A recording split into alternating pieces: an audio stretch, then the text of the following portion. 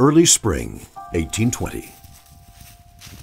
A 14-year-old farm boy looks for a quiet place to pray. It would be his first uttered prayer, and that prayer would change the world.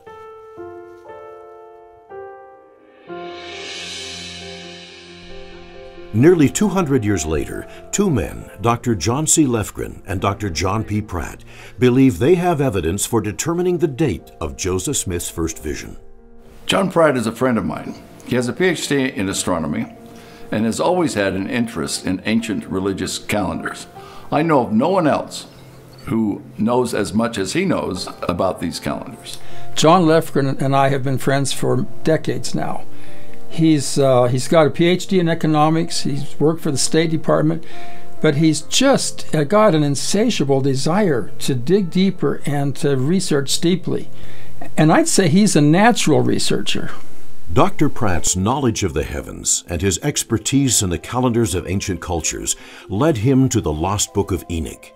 The sacred calendar described within this book of Scripture allowed Dr. Pratt to understand the nature of Enoch's famous prophecy regarding the history of the world, including the timing of the event that would open the last dispensation.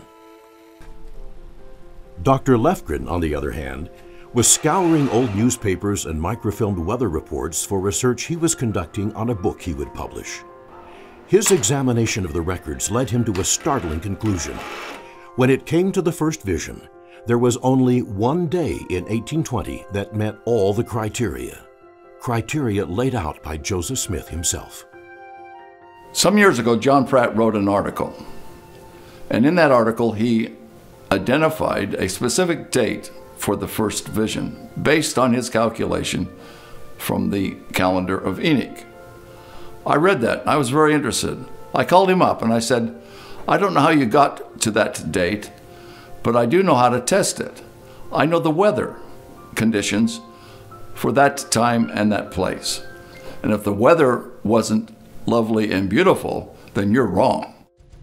Wow, it had never occurred to me that anybody was taking weather observations back in 1820, and the temperature and whether it's clear or not. And John had been aware of that for actually a decade before my paper was published. And all I could think of was, wow, I hope this turns out okay, because he could either support, the data could either support my theory or disprove it entirely. How Lovely Was the Morning is the story of two men and their quest to determine the exact date of young Joseph's first vision. Using ancient calendars, early military weather records, Enoch's prophecy, and of all things, the traditional New England process for deriving sugar from maple trees, Dr. Pratt and Dr. Lefgren reached identical conclusions. The precise date when a young farm boy found a secluded spot in the woods near his home. How Lovely Was the Morning takes you on a journey of discovery, opening new avenues of understanding, shining new light on records, documents, and scripture.